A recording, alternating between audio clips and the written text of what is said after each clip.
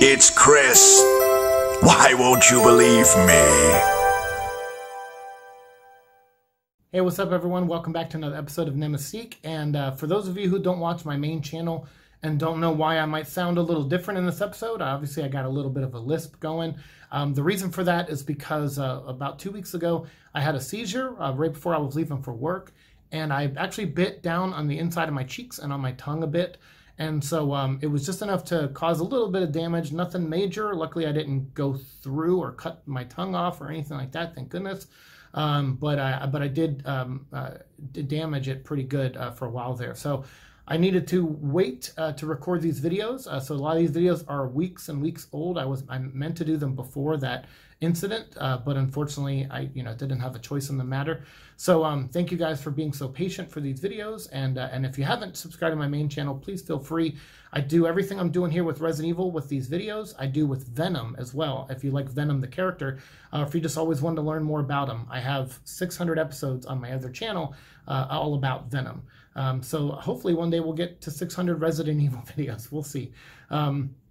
But thank you for being patient. I do appreciate it very much. And I appreciate the comments I've been getting recently too. This channel doesn't get a lot of likes and comments. And it's because I never really had a structure on this channel other than just throwing up game playthroughs and stuff on here. So I'm glad that I'm kind of focusing a little bit and actually making original content on here, and also trying to follow the guidelines of Capcom, which I might make a video on that coming up actually, because they have some new guidelines about what you can and can't do, or what you should and shouldn't do as far as using their footage and material. So so hopefully we follow those guidelines. I'm not here to upset anybody. But thankfully, all these episodes are on this channel now, which is a non-monetized channel. So that's the main thing, is you can't really, if you break some of the rules, as long as it's not monetized, as long as it's free, you should be good. So we'll talk about some of those rules in an upcoming video. But I think I should be okay since this is not a monetized channel. What I have here today is something I wanted to talk about weeks ago, which was before the wrapping of the film, like a couple days before Sony announced officially that the film had wrapped. This piece of information came up on Instagram. I've been following people that work in the makeup department for this movie, and I follow one of the makeup studios for this movie, which is AAFX Studio, and they had announced a couple days before the filming wrapped that they were wrapped.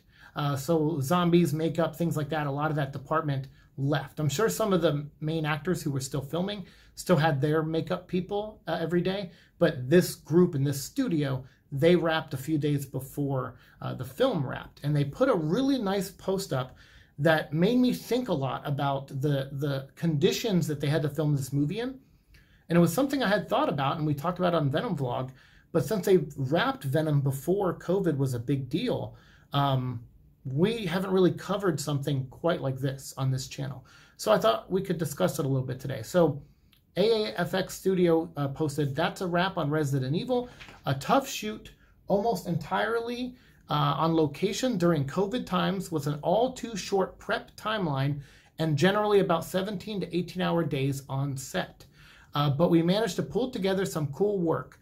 Huge thanks to the entire team who contributed." So I apologize, just a second ago I looked, my dog was in here. I didn't know he made it in the room. I shut the door behind me. I didn't know he made it in. So that kind of scared me a little bit. My dog is not a Resident Evil zombie dog. He's not a Cerberus. He's just hanging out with me. So yeah, Echo, are you good? Everything good? All right, he's good. And I'll put a picture of him right there. So some of you are like, hey, where's the doggy cam? I know I see that with a lot of YouTubers. Maybe one day Echo will get a doggy cam at some point. This is Echo. Say hi, Echo. Say hi. All right. He's mad at me. I'm going to let him out. So they also put a huge thanks to the entire team who contributed to these days.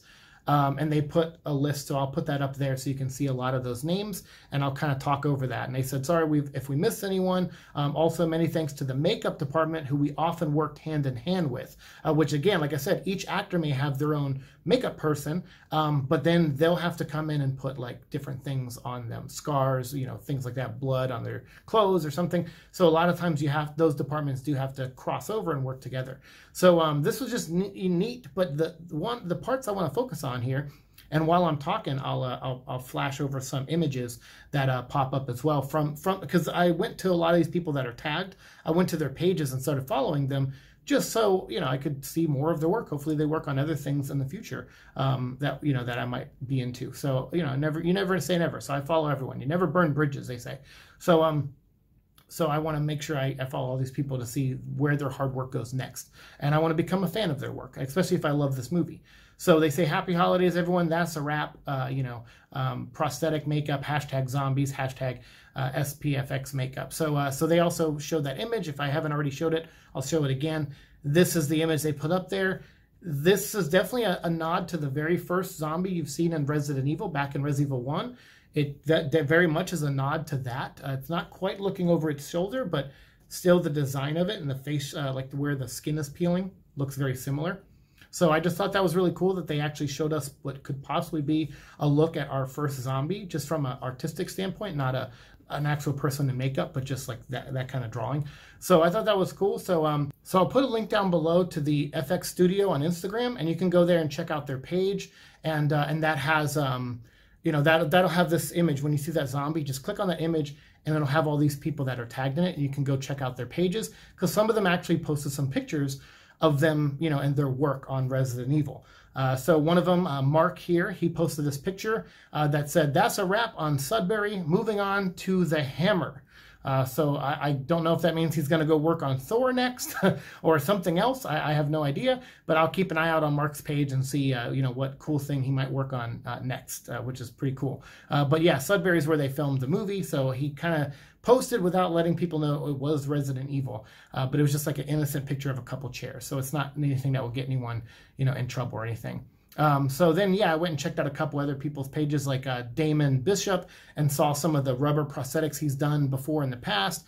Faces for like Jason, I think, and then zombie faces, Iron Man armor, intestines, like all these crazy things. A lot of these people did have private accounts. So some people, I was like, all right, I've sent a request, but I'm not really expecting to get, you know, approved by them or anything. But I still sent out requests just in case. But yeah, it was neat just to see all these people kind of embracing this film shoot and sharing their hard work and talking about, you know, like how hard this was. So that's what I want to get into here as some of these other images go up on screen is that the conditions for this movie were tough. You know, they said they had very little prep time. That's sometimes does happen in movies, and that sucks when that happens, because it's like, hey, we need you up here in like 2 weeks or a week or sometimes less, and you need to bring as many people as you can. Start hiring people. This is what we need. Here's the budget. Here's what we need you to do. And you know, especially during COVID, but you know, a lot of these people are probably out of work and have been for a while and just wanted to do something. So they were like, yes, let's do it. And let's go up here and help and put in the best of our abilities and work the best we can, so that we can show that, that, you know, we want future jobs. We want to work on future things like this and work in other movies and things. So I think they assembled, when I was going through this group of people, a lot of them I've never heard of before. I was loving the stuff that they were posting. I really was. In fact, to even show that they had long days, because they talked about not only short prep time, which is, like I said, can be a problem and add a lot of stress to your job, especially during a pandemic, but also to work 16 to 17, maybe even 18-hour days, which I've definitely done that before. I think I worked like a 28-hour day one time, which was essentially 2 days, obviously, with no breaks at all, just 28 hours straight. It was, they paid us like quadruple overtime or something really crazy like that. It was probably illegal to do that, actually, but they paid us very well for that, you know, day of work. It was supposed to just be like a 2 or 3 day shoot, and it turned out to be like a 5-day shoot, and that was like the last day. They were like, we got to get this done, and we just need it done. And so everyone went into like quadruple overtime or something crazy like that. So I hope these people got paid if they had to go into overtime. I hope they got treated well, despite the fact that they had to work long days in harsh conditions during a pandemic, where everyone had to quarantine for 2 weeks before they went up there. And it just sounds like a nightmare scenario. So maybe that will translate, that energy of nightmarish will translate in a positive way to the movie, because Resident Evil is literally a nightmare. It's, you know, it's walking into a situation. I always compare Resident Evil to Predator. Predator had these special forces guys, really top of the line mercenaries, go in to handle a situation that was no problem for them. They just had to take out like insurrectionists and people who were kidnapping villagers and things like that, and warlords, and that's all they had to do. But then this alien from outer space shows up and totally, kills all of them, all but one of them. So that's why I always like the Resident Evil, because it's a special forces team that is investigating these murders that, of course, they can handle a couple murders. That's their job, is they have to go and solve this crime and bring in the perpetrators, who may or may not be a cult that are cannibals. And then they show up and it's zombies and it's a virus outbreak, and it's something completely that they weren't prepared for. And I really like that about Resident Evil. So, all these people sound like they went through the conditions of the STARS team. Yeah, we'll go make a movie, but it's okay. It's 18-hour days. It's during COVID, and it's during all these things. So, I got to give it to this crew. I really want to give a special thanks for them for working so hard during this. And I love this image that AFX Studios shared with the donuts. They said, some fancy stuff to keep everyone going in our 16 to 8-hour filming days. Thank you, Donald Monster. So Donald Monster providing them with some donuts, I guess.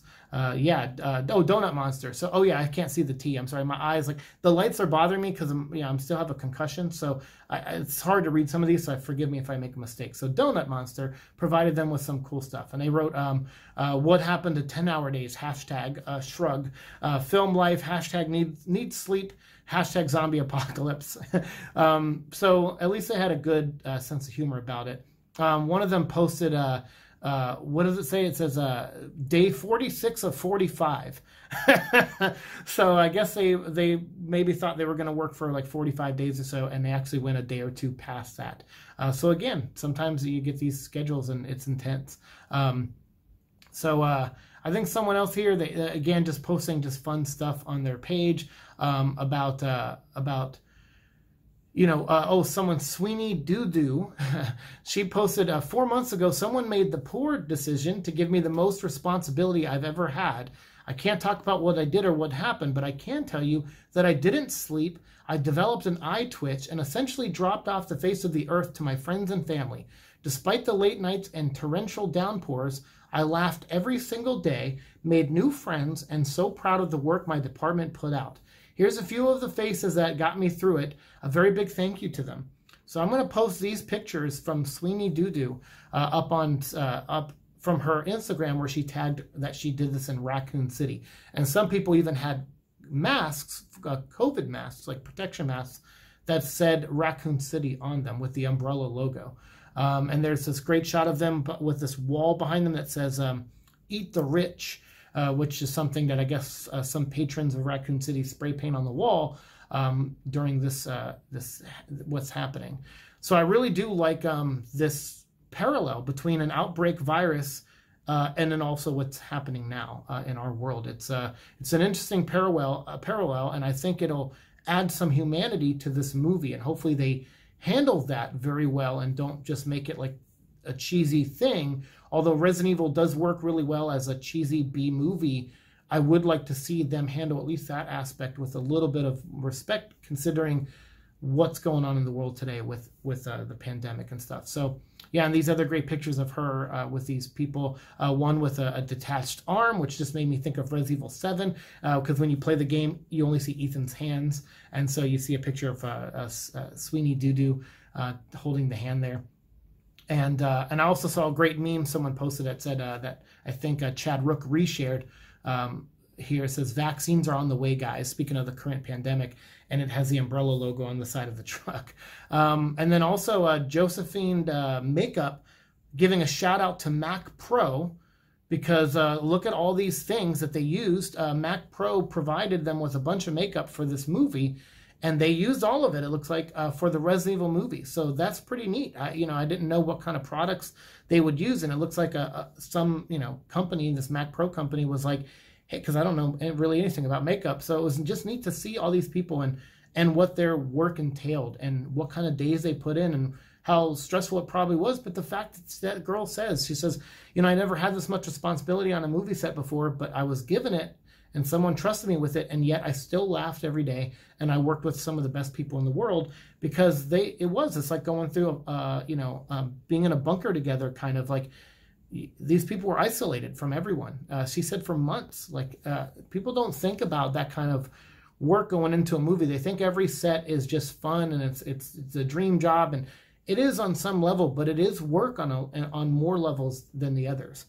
And so that's why when I see these behind-the-scenes features of movies, and they're like, "Oh, it's so great! Everyone was friendly, and all this." It's like, yeah, this is probably true on some level, but can you show some of the hard work? I think people need to understand that it's not just magic; that it takes hard work to make that magic. I don't know. I know people want to, keep the movie magic in a bubble and keep it preserved, but for me, there's so much hard work that goes on a movie set that you just don't even know. And that's why I wanted to make this video, to give this group a big shout out and say thank you. Thank you for working so hard on something that most people would roll their eyes at. I mean, Resident Evil is a horror movie, and I know it was recently an action movie starring Milla Jovovich, and it kind of, it accrued a lot of money over the course of the 6 films and everything. And it is known out in the world of pop culture and that kind of stuff. But there are still people that kind of look down their nose at something like Resident Evil and look at how hard all these people worked on it and how much they gave, being away from their families, working 16 to 18-hour days, sometimes longer, I'm sure. It's a sacrifice. And I hope that sacrifice pays off, and this movie turns out to be something that us fans really enjoy. And no matter what, whether I like this movie or not, I'm always going to appreciate the hard work that goes into movies, and especially from this crew. And I'm glad I now follow them and follow all of them on Instagram, because this was just wonderful to see them share their stories and what they could share without, obviously they can't share everything, obviously. But to give us that kind of glimpse and to see that camaraderie and that teamwork put together is more than we could ask for a Resident Evil movie. So this team, everyone who worked on this, from the actors to the crew to this group here in particular, thank you all for putting your heart and soul into this project, for people who took a chance on people like Sweeney to hire them for a job they maybe have never done before, but trusting that they can do it, and then them putting together a good team and pulling it together. This is just awesome. It's just the best side of filmmaking that I could see captured in a bunch of Instagram posts, and that's why I wanted to share it with you guys. So thank you all for watching this episode. Please let me know down below what you think of any of this. If you're a makeup artist yourself, is this a line of work you're thinking about getting into, or any thoughts about Resident Evil at all?